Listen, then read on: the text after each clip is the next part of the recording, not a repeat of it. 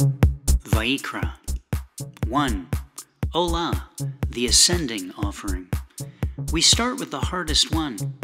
Let the people know what they're in for before you lighten up with food.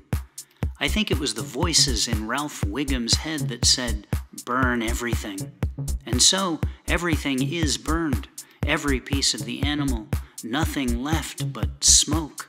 A pleasing fragrance to the Lord. A fan of barbecue, no doubt. When we give away something expensive, we all go up. 2. Mincha, the meal offering.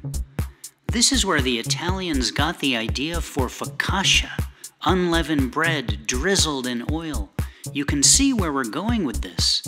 The Lord was the first one to emphasize the importance of seasoning your food.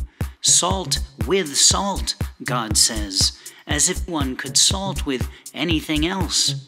Don't forget the salt, God goes on, in the very same sentence. No wonder it took 40 years to get somewhere with so much time spent on these details.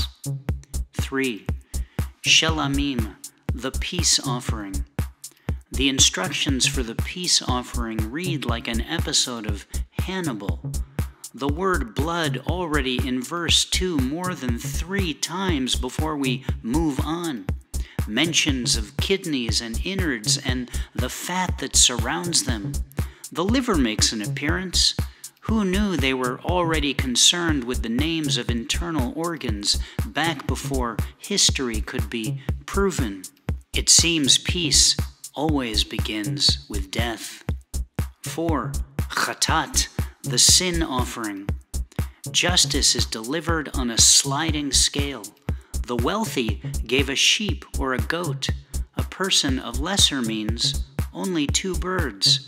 A pauper required to bring a meal. Hopefully they didn't forget the salt.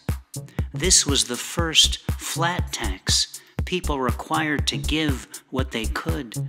No concern at all paid to the sin they committed. 5.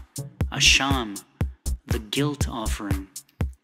Have you ever crossed a line you didn't know was there, only to find yourself on the other side, surprised by the wreckage? Isn't it true it is only every other driver who is the pagan, until you veer into their lane with a wave of acknowledgement trying to communicate, that's not who I am. We are all unintentionally guilty. Prepare your kidneys. The Lord is hungry.